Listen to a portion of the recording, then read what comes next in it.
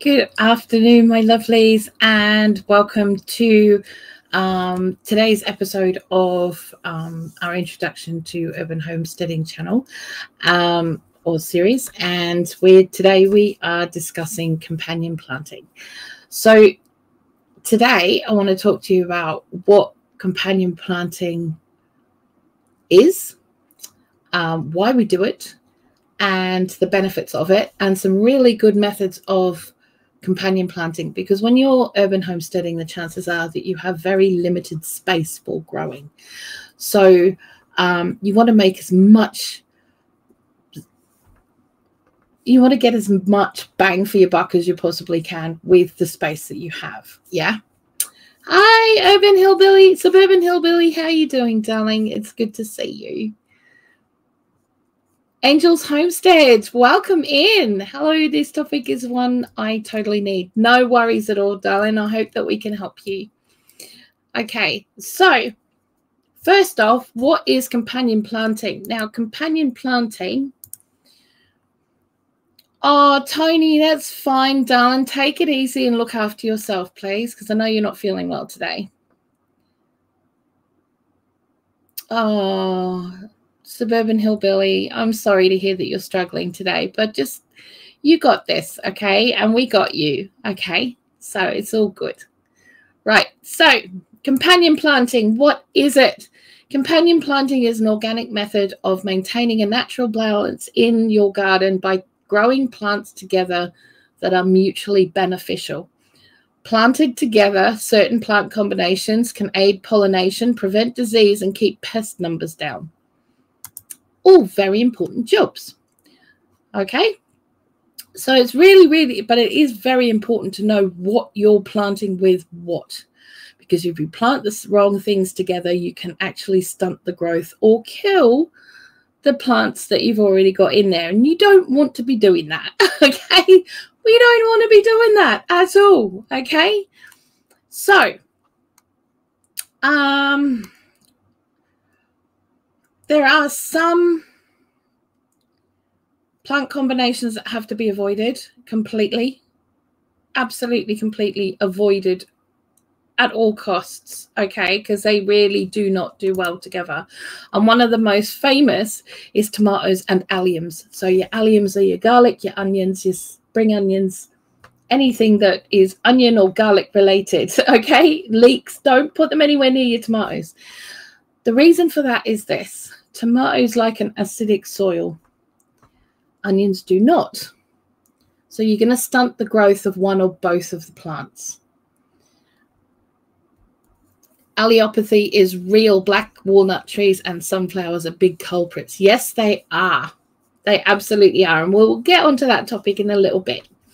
Okay, so, but yeah, they are two of the most famous ones. You do not want to put alliums with your tomatoes. Okay. Now, what I would suggest that you do is get yourself a couple of really good books. All right. Now, the one that I have bought most recently, I actually have about 30 books on companion planting. But the one we're going to have a little look at today, and no, I'm not sponsored and I'm not affiliated with this person or anything like that, is this one. Oops, sorry. There's a lot of sun happening today. It's called Carrots Love Tomatoes, Secrets of Companion Planting for Successful Gardening, and it's by Louise Riot. Okay, so I've had a really good read of this over the last week or so since I got it, and there's some really good advice in here. It is mostly American. Well, it is American. She's American, and so some of the words and usage and such like that are slightly different to what we would use here in the UK or you would use in Europe or in Australia. So as long as you know the differences between the language, you're pretty okay. You're pretty okay. Some of the plants we won't get over here because they won't grow over here. But some of them you can get, and that's not a problem. All right. So, however, I want to discuss this. Carrots love tomatoes. Now, carrots do love tomatoes. All right. They absolutely adore them. But if you are having a bed that you want to make the most of and you want to have 3 to 5 different things in there, then I would not plant carrots with tomatoes, and I'll tell you for why. The reason being that every other companion plant that tomatoes like, carrots do not. And every other companion plant that carrots like, tomatoes don't. So, and one of the most famous being is alliums, is your onions and your garlics and leeks and stuff like that. So you don't want to be putting carrots in with your tomatoes unless you're doing container growing. Okay, so container growing is your little tubs and your pots and things like that. So if you've got no other room for anything else to go with your tomatoes, then you can put a row of carrots in there or a ring of carrots, depending on what sort of shape your container is. But you don't want to put too many because you don't want to stunt the roots of the tomatoes either. Okay, so you want to make sure that you only put a few in there, depending on what you've got. What do we grow that you can't? Okay, well, that you I could be here for ages discussing this. One of the main ones is things like okra. We don't generally use over here, and when we do get it, it's incredibly expensive. It's so, you know, unless I have seeds, which funnily enough, someone who's sitting in chat at the moment actually sent me a packet of okra seeds. So I'm going to be growing a few of those this year just to check them out, see what they're like, and seeing how that goes. But, you know, different countries have different fruit and vegetables that they grow and different herbs. And as a personal opinion, don't take this as gospel, but there's certain things that I wouldn't use, you know, and when it comes down to herbs and things, trying to grow things that are a little bit more native to the country that you're in tends to be, you tend to have a better crop, or, you know, better result if you grow something that's more native to the country that you're living in. Yeah. Hi, Katie. How are you?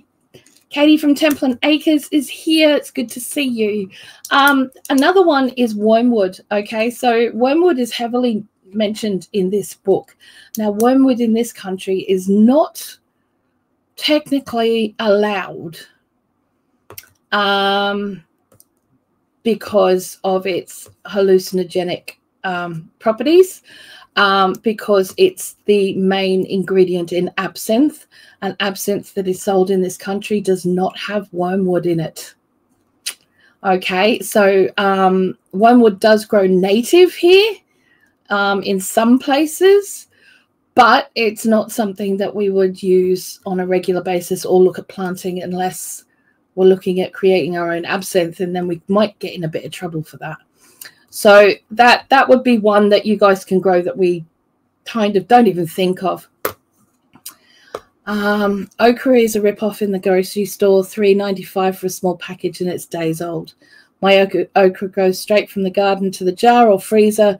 Been saving seeds for so long, it's free. Exactly. Hi, Mel and Flowers. How are you, darling? It's lovely to see you. It's great to see you. Yeah, so I mean, like, okra for here is not something that would typically be used because it's just not a typical native vegetable that people are used to having over here. So when we get it, it's far too long. It's about 3 to 4 inches long. It's not nice to use. It's got far too much of the mucilage going on, and it tends to be a little bit chewy, if that makes sense. So I want to grow some to see if I prefer it fresh, grown myself at the size that it needs to be typically. So yeah, that's what I'm growing it for, but we will just see. I mean, it may be a thing, it may not be a thing, but you know, someone very, very kindly sent me a recipe for pickled okra, so I will be trying that. Yeah, which I tend to go to things that are pickled or fermented before I go to anything that's fresh. If I can. I'm a pickle fiend. Anywho, so companion planting, let's get back on topic. So companion planting is very, very important for your garden. So there are many different ways to do this. You can pick your own plants to put together and companion plant depends on what you want to grow and what your family will eat, or what you will eat, or a member of your family will eat that nobody else will eat, that you'd prefer to grow rather than go and buy. I tend to try and pick things that are a little bit more expensive to buy to grow. So I tend not to grow things like potatoes. So I have to think of other things. All right. So I have my bed plans here. Okay. And I will go through them a little bit, but I will be putting a video out on the last day of the month that explains this much, much more in detail. So okra is native to Africa. It was brought to America by slaves, and the correct pronunciation is okri. Okri? Okri? I probably butchered that. I'm sorry. It's made fun of as a southern accent, but the Africans actually pronounce it okri. Okay, cool. I didn't know that. I had no idea. I had absolutely no idea. See, one thing that you guys can grow over there is taro. We can't grow that here because we're far too wet. Well, we can, but it has to start off in containers inside, and it's better off in containers in the greenhouse and stuff like that than put in the ground, which I will be getting to. So when you're looking at companion planting, you want to have your main crop in the bed. Okay, so then you want to work around that crop to figure out what it is that you want to put in the bed with it. What will help it? What will help the soil health? What will help the pest control? What will confuse those pests to, so that they won't come near what you are already planting, so that they won't eat them. Another one is to bring in pollinators. You want to bring in more pollinators to your main crop, which may not be able to bring in as many pollinators as you might like. So if you're like me and you live in a fairly wet area, or that has a lot of dull weather, because we are very overcast a lot of the year here where I live in York, because there's we live in a valley, so there's going to be a lot of cloud. So having other pollinators in with things like pumpkins is going to be pumpkin or squash is really beneficial, because the pollinators will be able to find the pumpkin and squash flowers easier with something else that is going to draw them in. Hi, Diva in the Dirt. It's lovely to meet you. Thank you so much for being here. I'm very pleased to have you in my life. I hope you enjoy the pickled okra. I'll let it set for at least 8 weeks, but 6 months is premium. Oh, absolutely, hun. No worries. I'm taking your word for it. I'm going for it. Absolutely love it. Yeah, I love the name too. It's awesome. Okay, so I have a bed at the moment that is out the front.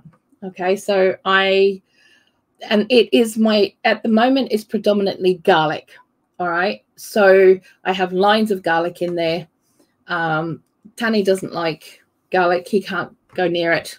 But to put, you want to, I don't want just one bed, because I only have about 15 feet by 8 feet at the longest, maybe 8 to 10 feet at the widest part of the front garden to grow in. I want to make that bed work for me. All right, so that bed is going to have other things in it that are going to help. So because there's already alliums in it, it means that I can have spring onions, which are the long, skinny ones, otherwise known as, I think you guys in the States call them green onions or salad onions. I will see if I can. I've got a packet of seeds in here that might help. Right. Okay. So these ones. Okay. They're quite a long variety. And I did buy them because they're, you know, grow a lightsaber, because, you know, I'm a geek and it's got to happen. Right. So those I'm going to have a line at the bottom of the bed because they're nice and safe to have with the garlic. Okay. And they're also going to block anything coming up that end of the bed. All right. The other thing I'm going to be able to put in there are things like, I know they're so cute. Suttons. If you're in the UK, Suttons. Sutton seeds have them. So one thing that goes really, really well with alliums is brassicas. So in that bed, I'm going to be putting Romanesco. I'm going to be putting cauliflower, and I'm going to be putting broccoli, because Tanny really likes broccoli. He also likes Romanesco, actually, which is really cool. He doesn't like cauliflower, but that's okay. I do, and I'm quite happy to sit there and eat it all day long. So we're going to have those in there, which takes care of, you know, a lot of higher things. One of the other things that we're going to pop in there is some root vegetables. Okay, now because it's an allium bed, it is the perfect place to put carrots. Okay, because the carrots, the alliums actually help the carrots by confusing things like carrot fly from the smell of the actual carrot leaves and things. So we don't want carrot fly in there. So we're gonna intersperse them in amongst the garlic and the spring onions. And then down the other end, I'm going to have some sage plants.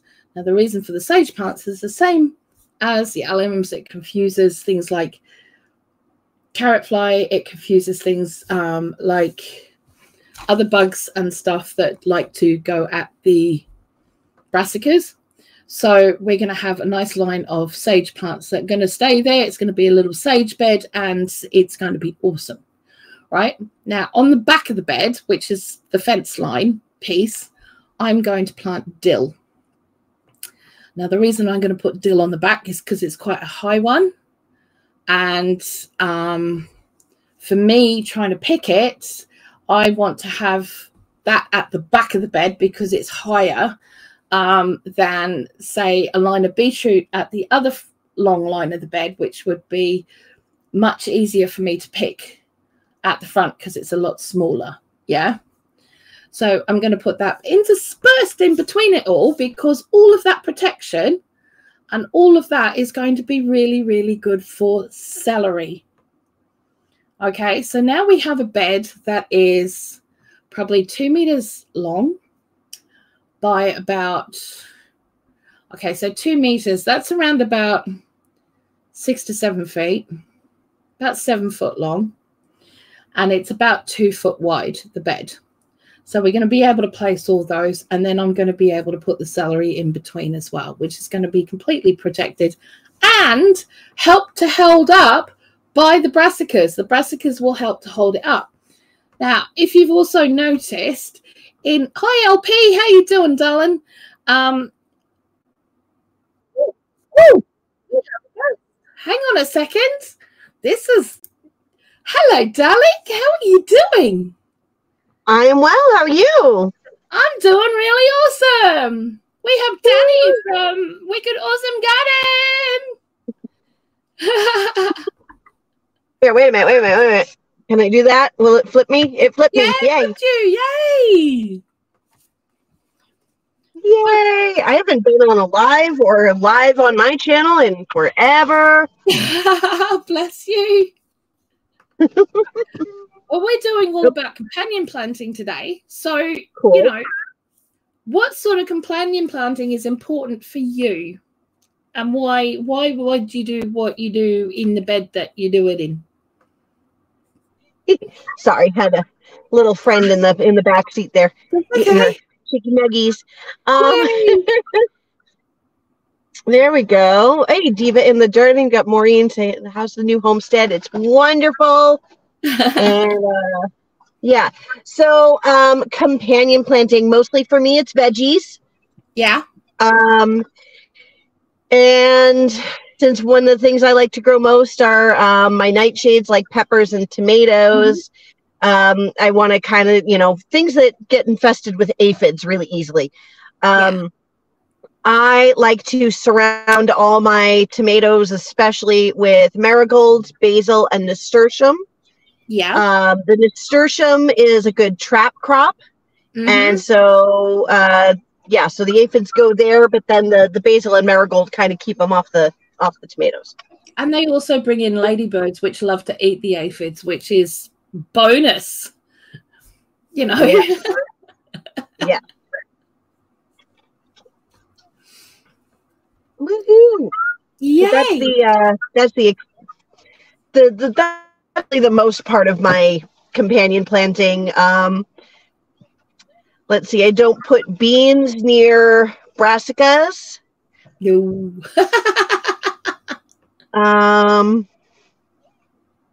Yeah. Onions and carrots go well under tomatoes too, if you prune the bottom. We actually just talked about that, but if you put them with any other companion plants that the tomatoes like, the carrots don't like them. And then if you put any companion plants that the carrots like, the tomatoes don't like them. So it's kind of one of those things that, yeah, it's a good one, but only if it's sort of like in containers, Yeah. That's my feeling anyway, but, Yeah. It's all good. Hey. Yeah. Tomatoes and bacon worked. Sika is in the house. Uh-oh. Oh, it's all going to go downhill. Look out. It's just I can't wait. Companion. I'm going to talk to your missus later and make sure it wasn't her.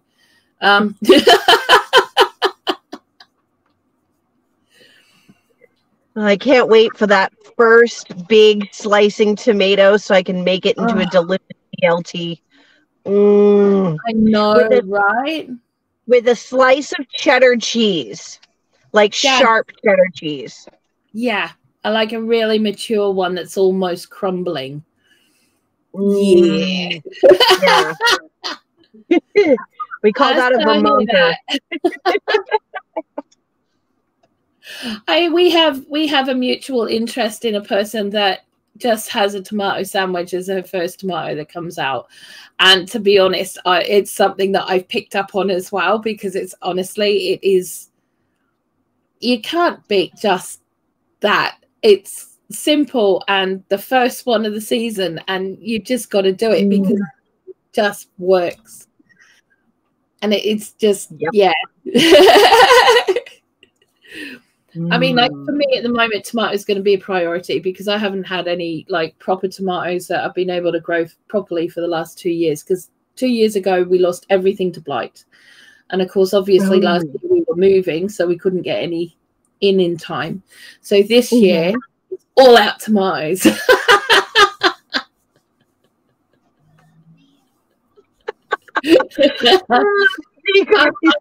I've counted my seeds now, and I have something like 47 varieties of tomatoes. I got you beat. I have 71. Wow. I should send you. Yeah, it's like Pokemon cards. It's like Pokemon. You got to catch them all. You've got to catch them all. Absolutely. You know, I'm not sure if I'm going to have the room to grow them all, but I'm going to give it a go. Oh, no, she's gone. Oh, dear. She's disappeared. Okay. Bless her. Well, maybe she'll be back and maybe she won't, but she is working at the moment. So, we just have to deal with what we can get. Okay. But that first tomato is definitely something that you just have to make its own. Yeah. We all have priorities and favorite vegetables. Due to limited space, I plant the most expensive grocery items first and foremost. I grow dozens of tomatoes, peppers, beans, and okra first. Exactly that. Exactly that. So, you know, that's really important. Tomato, American cheese, and mayo sandwich is first and foremost. Yeah, I'll let her know that one. Seeker. Yeah, she does. She sounds like Denise will only eat cheese that bikes back. Diva in the Dirt says, I'm trying to grow okra. My plants grew maybe 2 feet and I got 3 okra pods. I'm going to try again this year. Any tips? Possibly. It just needs a bit, your soil may need a bit of amending. Yeah. Oh, Blue, I got a tomato picture for you. I don't play when it comes to my tomatoes. Fair enough. I'm happy to have pictures. I'm cutting back on my varieties and playing more of the tried and true for me. Yes, awesome. Hi, Janet's the homestead where you are. Hello, my darling. Welcome in. Okay, so we've lost Danny, but that's okay. We're cool. We can keep going. So back to that bed. So out of a 2 meter or 7 foot by 2 foot bed, I'm going to be able to get 1, 2, 3, 4, 5, 6, 7, 8 crops. No, that's an orca, you daft monkey. What are you doing? Orca, that's a killer whale. Okay, so yeah, we've got 9 crops that we can have in there. That's all right, darling. It's all good. It's fine. I totally get it. I do get it. I really do. I wish my phone had that issue right now, but at the moment we've got more snow warnings for the next week, so we've got to. Yeah, I don't think it's going to be a problem for a while. But the other thing with this bed is this. Now, many of us have major issues with cabbage white butterflies. Now, they are beautiful butterflies. They really, really are. Okay, but they are a menace, and they will put their little babies on your brassicas and they will be decimated overnight, right? So what I do, and I will be showing this in my video at the end of the month, which is part of the small space gardening collaboration,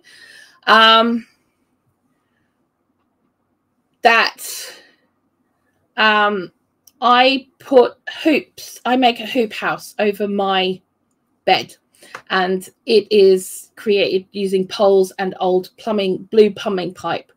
And then I use scaffolding, debris netting over that, and completely net the entire bed. So for me, I wanted to have a lot of things in that bed that didn't need pollinators per se. Okay, so I very, very carefully picked what was going in that bed so that the whole thing could be netted to prevent that particular and other bugs that we don't want going in there from going in there. So once that is netted, the rain will still be able to rain on it. I can still water it. I don't need to go in it so often. It will take care of itself because it's interplanted quite densely. We will probably have very few weeds issues that we need to worry about. And I'll be able to just lift the net when I need to pull things out, which will be perfect. Okay, so that was a really important thing for that bed, that particular bed. Now, let's have a look at chat.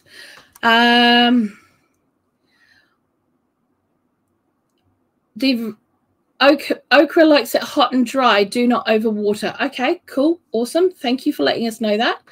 I'm doing the same and focusing on specific varieties, and thanks for the okra tip. No problem. Awesome. Thank you, Suburban Hillbilly. That's awesome. Danny just said, I was going to tell you I should send you some of the tomato seeds I have that were stolen from the Vatican Gardens. Yes, yes, you really should. Oh,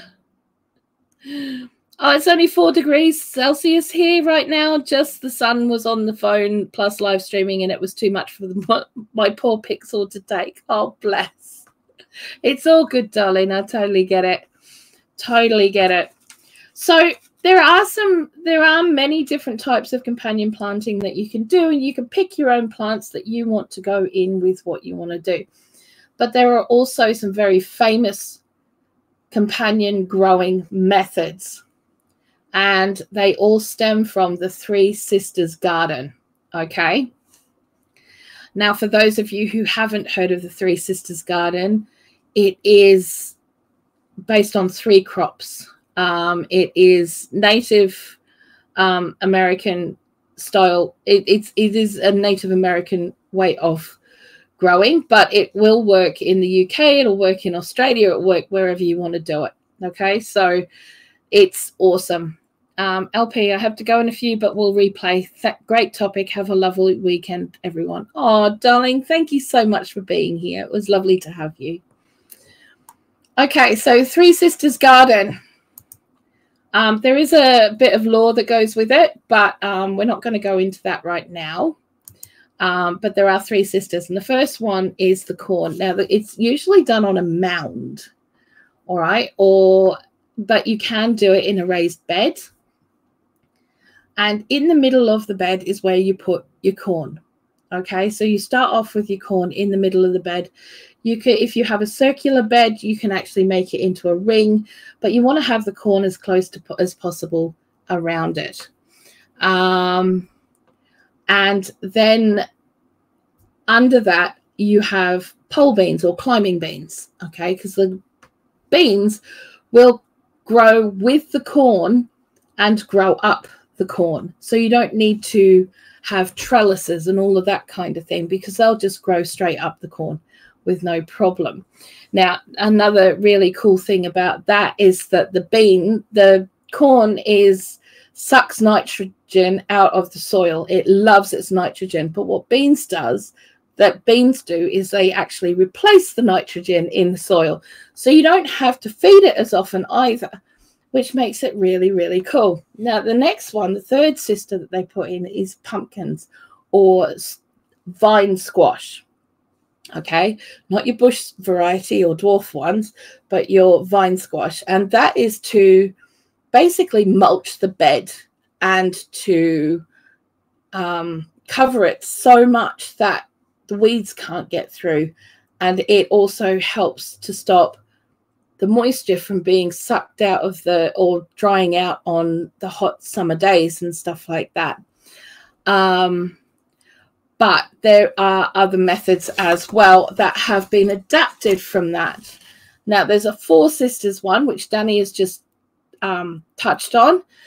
And the fourth is sunflowers. Now, you don't have to have sunflowers. You can put amaranth instead, or you can have a mix of the two if you wanted.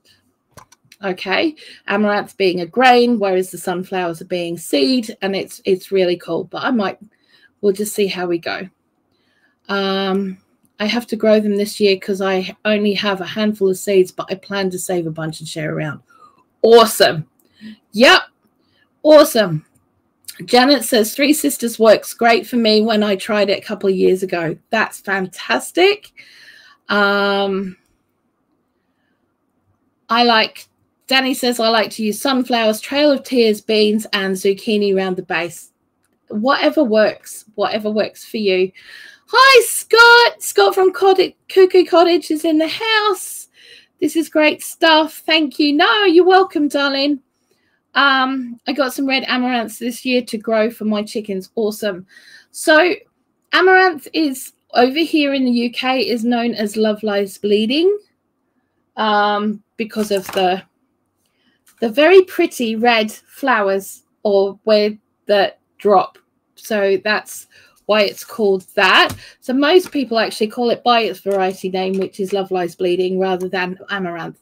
But it is a very old, very good grain to have that you can actually grind if you wanted to, like wheat, and use it that way, or you can use it just as it is in a kind of like a couscous kind of quinoa alternative to rice kind of thing.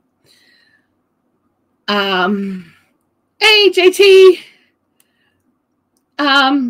will soybeans work or different kinds of beans? Yes, they will, darling. They will absolutely work. I'm going to be using some Kentucky Wonder Wax beans that a very lovely lady sent me. I'm going to be using those, but I'm also going to be using, oh no, they're dwarf ones. I don't have many climbing beans, actually. Nope, that's another dwarf. Oh, good grief. I have got others.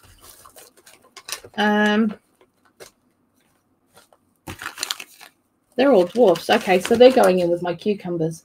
Anywho, okay. Hi, Jamie. How are you, darling? Welcome in. So, oh, gosh, now I've got mud everywhere. Look out. It's everywhere, isn't it great? Okay, so then the four sisters with the corn, the beans, the pumpkins, and the sunflowers or amaranth. Then you've got 5 sisters. There is a 5 sisters bed, which you can do corn, beans, pumpkins, sunflower or amaranth, and then you can do taro or Jerusalem artichokes. Now, that is very interesting to me. I have to admit, I got very excited about that when I heard about that one, because I thought, oh, I wanted to grow Jerusalem artichokes this year. I wasn't really sure whether to put them in a bed or not. And because, you know, once you've got them, you can't get rid of them because, you know, if you leave one, you've got them forever, that kind of thing. But then I thought about it and I thought, you know what, I'm not that bothered. If I've got volunteers in there for next year, I'm good. I'm good with that. That's not a problem at all to me. And then we jump. There isn't a 6, but there is a 7. Now, the 7 is also a traditional method that is used by the Abenaki indigenous agriculture. Okay, so we start with corn, beans, squash or pumpkins, sunflowers or your amaranth if that's what you want to use, Jerusalem artichokes or taro if you want to grow taro.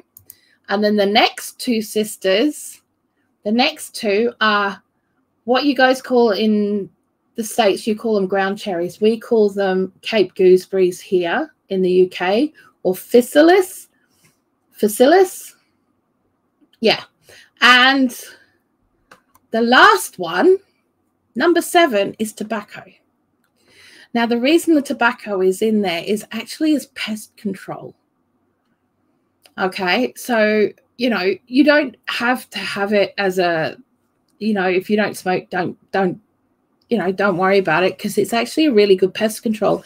And it's one that you can use afterwards to make a tea from, that if you do have issues with pests later on with other plants, like in the next year, you can use it as a spray to get rid of those, especially things like black fly.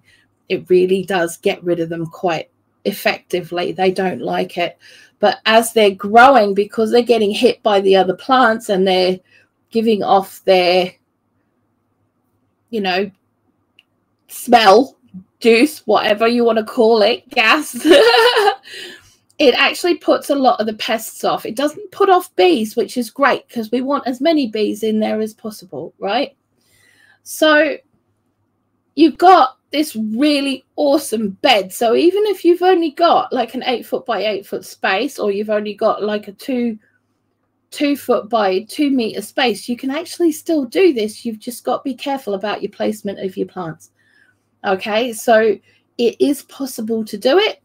You just need to be a little bit careful. Okay, so yeah, but it's an awesome way to do it all. And it's something that I'm going to try this year. I'm going to be growing a 7 sisters bed, okay, at the front of my house. So that's going to be quite exciting. I am very excited about that. So the other thing we need to look at, I'm going to very quickly walk you through what I'm doing in my greenhouse. Now, our greenhouse is 10 foot by 6 foot. At the end, the last 2 feet at the end are going to be used for racking. Tanny wanted to put another bed in there so that we had a U-shaped bed. But I said to him, where are we going to put the racking? But if he wants to sort out the shed, that'll be a different thing altogether. But we'll just see. We'll see how it goes and see what happens. But the greenhouse is pretty much almost up now, so quite pleased about that. So what I'm going to have is going to have one bed where the main crop is tomatoes, and the next bed over its parallel bed will be cucumbers. Okay, so the cucumbers are where I'm going to be growing my things like leeks, carrots, bush beans, and marigolds and radishes, because apparently radishes grow really, really well with bush beans. They also do really, really well with things like courgettes or zucchini or whatever you want to call them, like the little dwarf bush varieties of squash. So having a couple of radishes in there apparently on the same little space and letting them grow to seed is really quite useful to the plant, because it stops things like vine weevils and stuff like that from going in and eating them out, which is great. And the other thing is, because the ones that radishes you plant with the squash, it's suggested that you let them grow to seed. Now, I love growing radishes to seed. The seed pods are edible when they're green. They've got to be fresh. They've got to be green. Okay, so you want to grow them so they're only a little like that, but you get hundreds of one radish. Off one radish plant, you get hundreds of these things. Okay, and they're great, absolutely awesome pickled. Okay, they are like spicy peanuts. That's what they taste like. I like to snack on radish pods. Absolutely. I love radish seed pods. Yes. So, you know, I'm going to be interspersing a lot of radishes. I like eating radishes as radishes, but they're not that expensive to buy either. So it's not a crop that I'm worrying about whether I'm going to get them fresh out of the ground for eating as a radish, because they are still very, very cheap to purchase. But I can't buy radish pods, so I'm quite happy for them to go to seed. I'm more than happy for them to go to seed. I love roasted radishes. Yeah, me too. I tell people they're like spicy green beans. Yeah, they kind of are. Yeah, they are. Yeah, very much. I mean, like I say spicy peanuts, but that's because my radish pods were really tiny. So, okay. So, you know, I'm going to be having a few of those different things being able to be put in there, because the cucumber bed needs to be less acidic than the tomato bed. Okay. So it doesn't have to be very alkaline, but having a little bit in there does help the plants. And they do well with beans because they do add some nitrogen to the soil, but it doesn't make it acidic, if that makes sense. But I can also put leeks in there. I can put my carrots in there. I can put my marigolds in there, you know, and they're going to be just as cool, you know. And then in the tomatoes, I'm going to put my chilies and peppers. I'm also going to make it my asparagus bed, okay, because the ferns from the asparagus will actually help to protect some of the tomatoes and things like that, and to stop other bugs from coming in. I'm also going to grow some basil in there, and I'm also going to grow some nasturtium in there. All right, so they're going to be really good for bringing in the ladybugs and such. Where we used to live, we had a ladybird nest that used to hibernate in our front porch every single winter. And you know, they'd come in at about September, October, and they'd go up into the top corner, and then they'd all nest together. I'd never seen it before. I'd never seen it before until then. Now, the other two things that are going into the greenhouse are my grapevines that my sister bought me for Christmas. Well, she sent me the money, and I bought the grapevines, right? So I've got a Cabernet and I have a Chardonnay. So I have a red one and I have a I have a black well, yeah, red wine grape, and I have white wine grape. I'm not worried about having a lot of fruit off them. What I want them for is the leaves, because I like making my own dolmades. I love creating, you know, and so I want them for the leaves predominantly, so that I can pickle my own leaves, I can process my own leaves and have my own vine leaves, because they're getting very, very expensive now. So, but there is a plant that can be a companion plant to grapes. Now, I didn't know about this until I read up on it, and I was like, oh, I'm really excited actually, because that means now that these big tubs that the grapes are going to be in will be able to have a companion plant that will actually do them some good. Now, there is a herb called hyssop that is used in herbal medicine. It's used in teas. It's used in all sorts of things. And apparently, if you grow hyssop with grapes, it will boost production of the actual grapes themselves, which is awesome. Really awesome. So, you know, I mean, to me, if I get the grapes, that's awesome, because it's a second harvest that I can have from the grapes. But for me, predominantly, my main crop from that will be the leaves rather than the grapes themselves. So, you know, but it would be nice to have fresh grapes that we've grown. Can't wait for that to happen. At the moment, I mean, when I bought them, they were that big. Okay. And what's happened is that every single day that we've had them and they started to sprout, they've grown an inch a day. So at the moment, I have one of my grapevines is nearly 3 foot long. And it really desperately needs to be repotted. And the other one, it's stopped there for a while. It looked a little bit sick, so I'm going to have to repot that one as well. So let's get them going.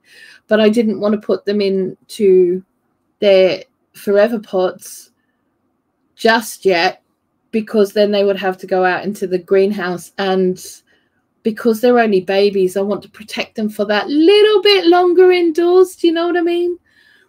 So, yeah.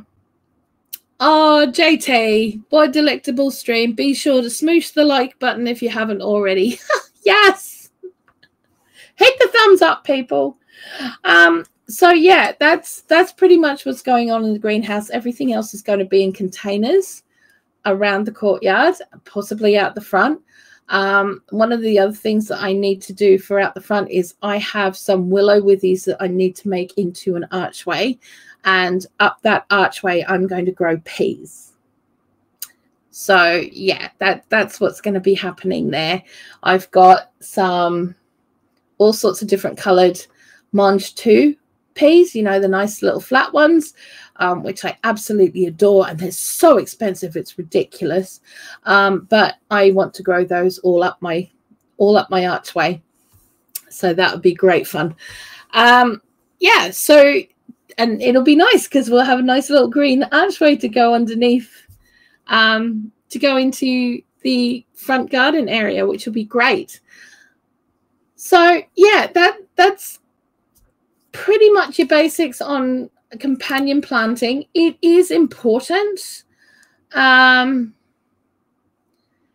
know, walnut trees, we were going to talk about allelopathy. Now, allelopathy refers to a negative and positive effect on one type of plant by a chemical produced by another type of plant. Okay, various types of chemicals, including phenolics, hydroxamic acids, and short-chain fatty acids have been identified as having allelopathic properties, which is why they suggest not to grow any plants near walnuts, as they won't thrive. Okay. However, there are some people that say that, you know, it doesn't really work that way. But, you know, So it just depends on what your experience is as well. Sorry, Blue, seems I may have deleted the tomato pics I wanted to send. It's all right, darling. It's okay. It's all good. So yeah, it's looking at what you can put together. Now, some of the best ones that you can put together are things like mint and brassicas. Mint will confuse flea beetle, which is, you know, it's not something that we want in our brassicas. Thank you very much. Okay, I do have enough things in my brassica bed though that will deter flea beetle, and with it being netted, it make it far too difficult for it to get in there anyway, so I'm not too worried. Marigolds and tomatoes, they're pretty much a given. The marigolds deter whitefly. If you're working in a greenhouse environment though, and it's a fairly small one, no matter where you put the marigolds in there, it's going to be helpful. So I've chosen to put the marigolds in with my cucumber bed so that, you know, that will still work for the tomatoes, because the nasturtiums are going to be down on the tomatoes as well, which also helps to keep away the aphids, which are more of an issue than whitefly. Carrots and leeks, because obviously if you got carrots that you want to deter the carrot fly, and the best way to do that is to have stinky plants around them, and that's why they do well with alliums. So your onions, your leeks and garlic and stuff like that. Also, lavender grows really well with carrots and leeks. And at the bottom of my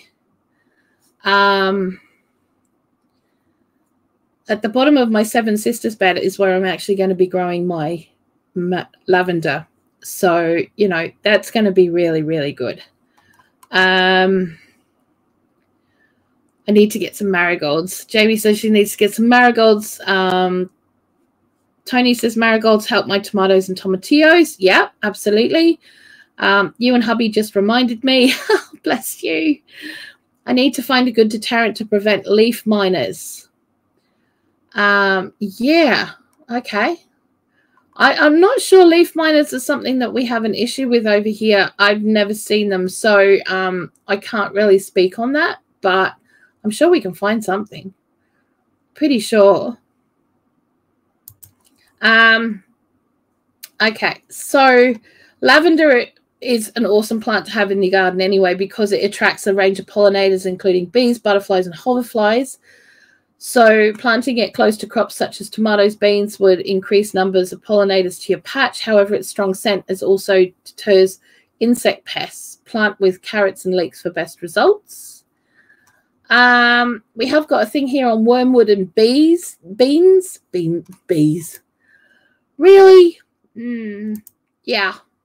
A strongly scented herb that can deter aphids such as black fly from broad beans and other bean crops.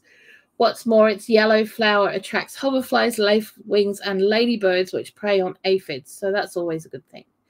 Calendula in beans is always a good one as well. I'm going to be putting calendula out the front because I do have some other growing spaces that I haven't told you about out the front. Marigolds are very good for, so calendula, which is part of the marigold family, is also very good for luring aphids away. Also attracts beneficial insects, including ladybirds, lacewings, and hoverflies, because they all prey on aphids. Then you got sage and brassicas, because the strong scent, they'll confuse pests of brassicas such as flea beetle if planted alongside them. What's more, its blue flowers attract bees and hoverflies, which also pollinate crops. Then you've got things like, I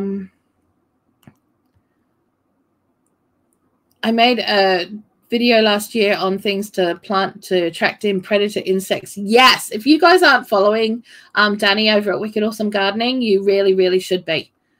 You really, really should be. You know, she knows her stuff. Okay, she does, and she's awesome. Borage and strawberries. Borage is an attractive plant with hairy leaves that has a slight cucumber flavor. If planted near strawberries, borage is said to improve their flavor. What's more, borage flowers are a magnet for pollinators such as bees, butterflies, hoverflies, which pollinate the crops. Now, this one is interesting. It's thyme and roses. What? You might just hit 4K today. Yeah, so if you guys don't know, Miss Danny over here has become an overnight TikTok sensation. And all of a sudden her YouTube's blowing up as well, which is great. That's awesome. That's really awesome, darling. So yeah, thyme and roses, another strongly scented herb. Thyme is an excellent companion plant as it can confuse pests by masking the scent of the pest's host plant. Okay, so it deters black fly, which is or aphids and stuff like that, which is a pain in the bum for roses. Yeah, so calendula and courgettes.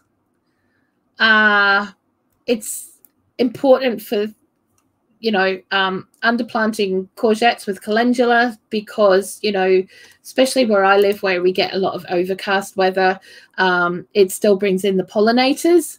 So you're going to get more crop happening because they're going to find the squash flowers. So, you know, things like courgettes and stuff like that. So there we go. I mean, like that's the basics. I mean, like that's because that's what we're doing, right? We're doing an introduction to companion planting. We're not doing a full-on course on companion planting.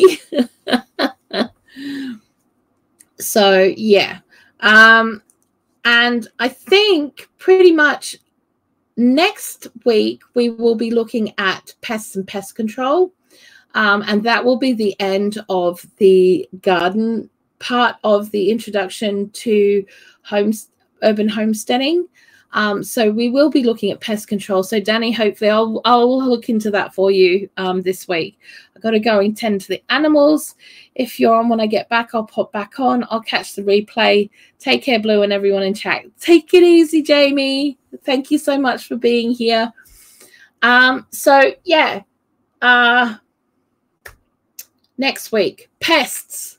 What we gonna do with them? Can you put borage directly into a container with strawberries? I have one of those strawberry pots with a couple of open spots. Yes, yes, you can. Oh, Suburban Hillbillies found her pictures of tomatoes. I'm checking my email as we talk right now.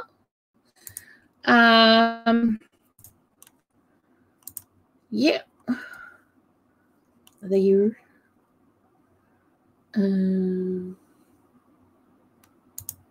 Oop. Is it here? Is it here?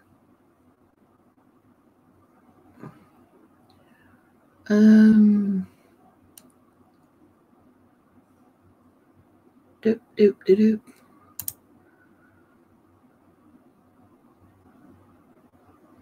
Oh. Yeah. It hasn't turned up yet, darling, that I can see. So we may have to show it another time because we're coming to the end. But I will have a look and I will share them next week, okay? Because I might use them to show what kind of pests we get from tomatoes, if that's okay with you. Yeah, so that's your lot on introduction to companion planting. It is important. It is, but you do need to do your own research as well, because a lot of the plants, it depends on what grows in your area, what works well for you, what's going to work well with your planting methods and your plan of what you're going to do in your garden. So be aware of that as well, because some of these things, they may work, they may not work. So, you know, just be aware, and yeah, just take it easy. Okay, so next week we're going to look at pests and pest control and stuff like that, natural ways, organic ways of doing that. We did touch on that today with the companion planting, which will help, but there are some pests that just don't want to listen. Okay, so we want to look more deeply into that subject and what we can do as organic gardeners to keep our garden as chemical free as possible. Okay, so I will see you guys next week. All right, and you guys have a really, really awesome day. Don't forget that this series is going to be transcribed into a downloadable PDF, which will be available on Etsy as soon as we're done. Well, within a couple of weeks of the series being done. Those pages that are available now will be being popped out unit by unit in Patreon. If you are a Patreon, you don't have to be a Patreon. I'm not forcing it. I'm not doing any of that. Okay, so what I'm saying is that if you want to, that would be really awesome. And you get those, you get any other downloadables I'm designing, you get printable recipe cards, all sorts of bits and pieces that are occurring on there, and stuff that will be coming in the future as well. So, you know, it's all fun and games, and I will see you guys next week. So have a really, really awesome one. Thank you so much for joining me today. It's been wonderful. Have an awesome time in your garden, because we're getting to that point in the year where it's all about to start happening. I'm very, very excited. Okay, so I will see you guys then. Have a really, really awesome rest of your day. Love you guys heaps. Mwah!